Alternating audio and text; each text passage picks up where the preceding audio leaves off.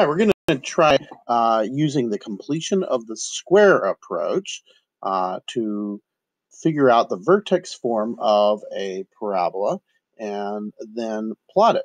And we're going to use a couple of different methods, and I'm going to look at some equations that are simpler to work with and some that are a little harder to work with. Now, if you recall, completion of the square is a method that takes advantage of the idea of a perfect square.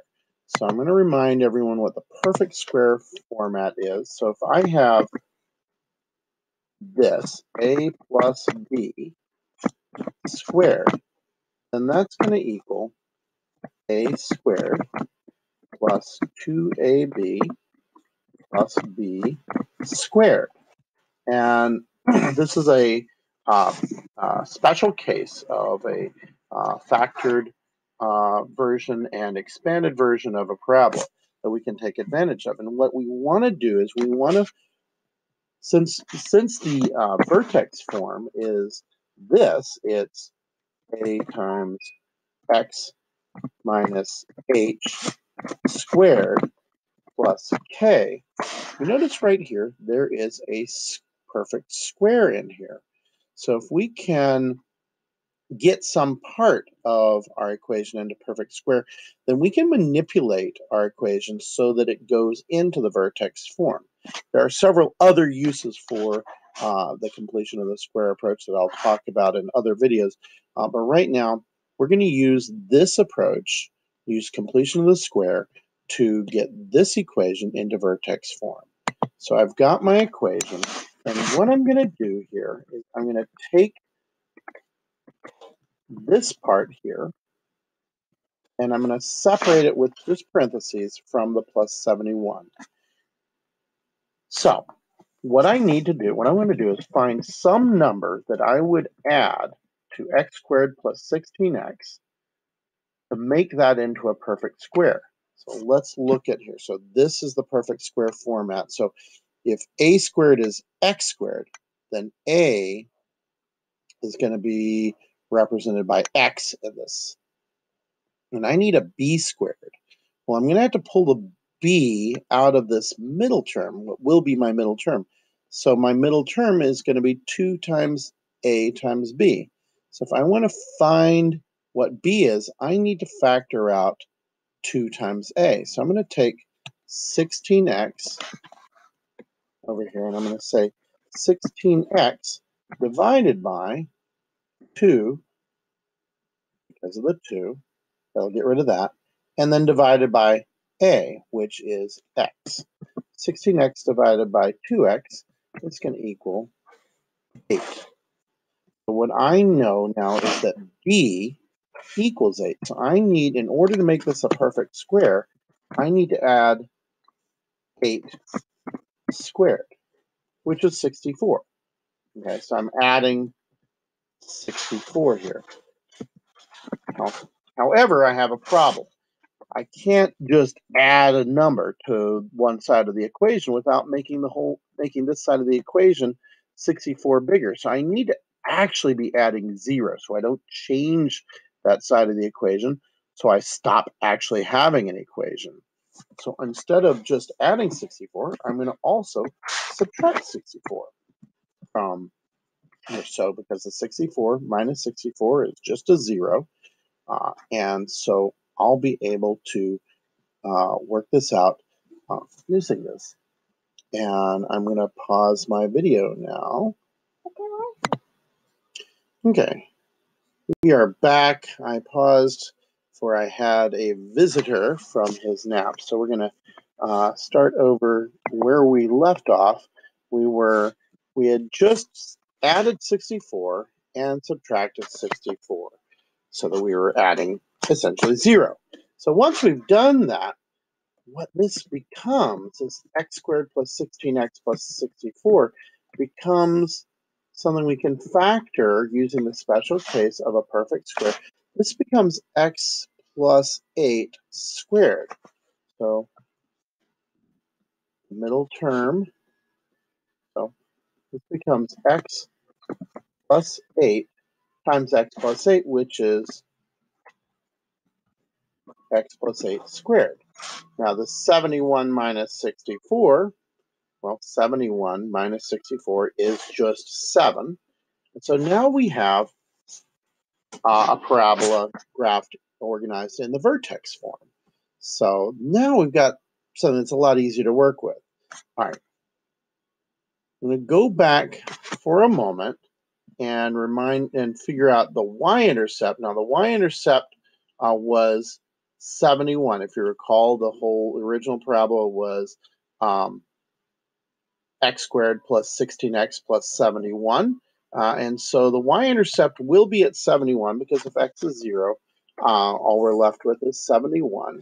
And in fact, if x is 0 here, this is 8 in here, and that's 8 squared, which is 64. And 64 plus 7 is 71. So we have a y-intercept we could plot at 0, 71. Now, we have completed the square, so we can plot the vertex as well. So I'm going to scroll down a little bit so we can do that. So we will plot the vertex, and the vertex is going to be at, so h is negative 8, x minus negative 8 is the same as x plus 8. So h is negative 8, k is 7. So we have negative 8, comma 7. So now we want to find the mirror point. So we know our y-intercept is at 0, 71. Our middle point, the middle of the parabola, is at negative 8, 7. So halfway across the parabola is to negative 8, which means all the way across the parabola is going to be to negative 16, and the y value will be the same as the y value at the y-intercept. Now we just need to plot 2 more points. So I'm going to grab what I've got here and bring it down here. So if we've got 0, negative 8, and 16, let's pick a couple points in between there. We're going to pick, I'll pick a point between 0 and negative 8, which will be negative 4. And I'll also pick a point between negative 8 and negative 16, the same distance from my middle point. And we'll pick something that's also 4 away. So negative 4 is 4 away. And negative 12 will be 4 away. So negative 12 will be my other x value that I will input. And I've set up a couple of points with the y value not included. All right, I'm going to go ahead and plug in my input. I'm going to plug in negative 4 first. Okay. And when I plug in negative 4, I'll go ahead and do this so I have it ready for me for the next one. So that was x. So I plug in negative 4, and this stuff in the middle becomes just 4. Negative 4 plus 8 is 4. And now I've got 4 squared. 4 squared is going to give me 16. And 16 plus 7 is going to give me 23. So I've got a point at negative 4, 23. Now we can expect that this one is also going to be a y value of 23, but let's go ahead and prove it. That's negative 12. Negative 12 plus 8 is not 4, but negative 4. Negative 4 squared is 16. And 16 plus 7 again is 23. So we've got our other point at 23. So let's go ahead and plot all of these points. So I'll open up a Desmos.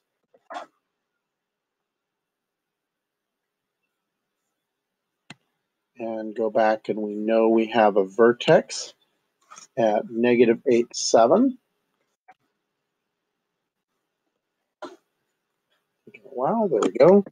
Negative 8, comma 7. We had a y-intercept at 0, comma 71.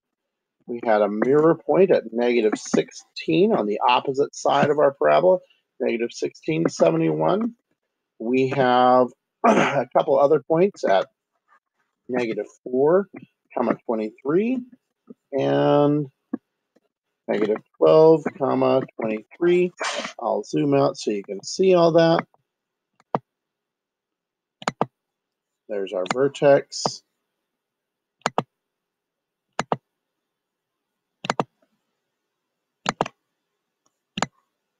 and there's the rest of it. So now we can go ahead and plot our original function, which was y equals x squared plus 16x plus 71, and it matches. All right, so that's cool. We graphed that. I'm going to now do it a sneaky other alternate way. Okay, so let's turn that off. Let's turn that off, and let's be sneaky about it.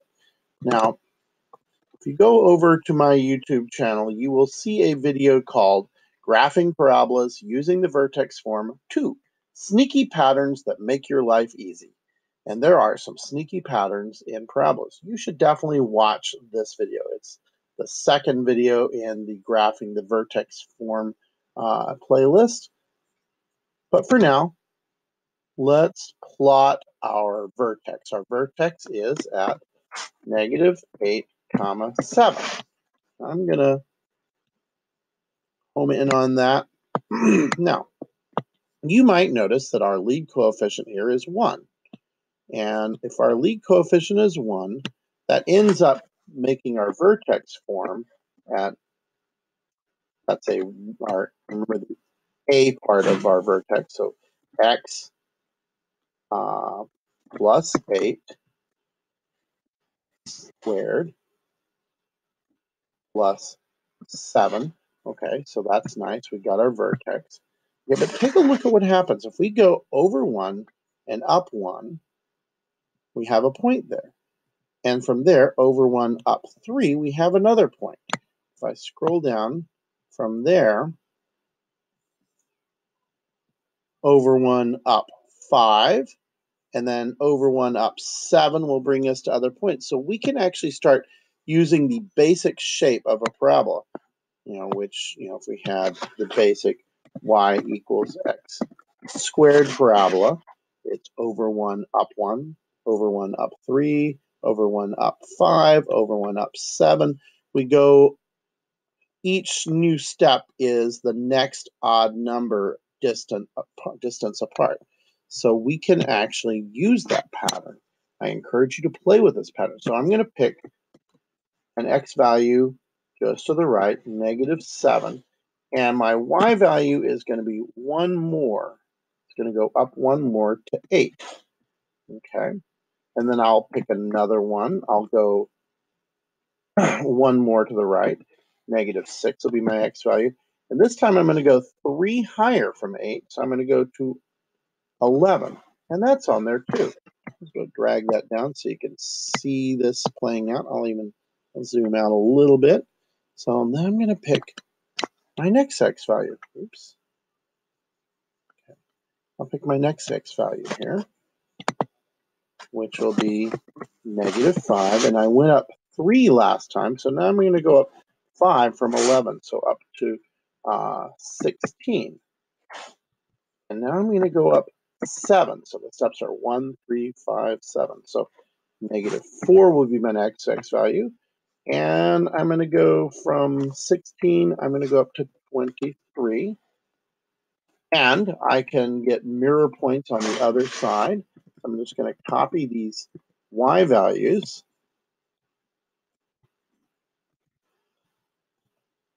And I'll go to the other side. Actually, I'll just go the other way. So I'll just plop it here. Okay.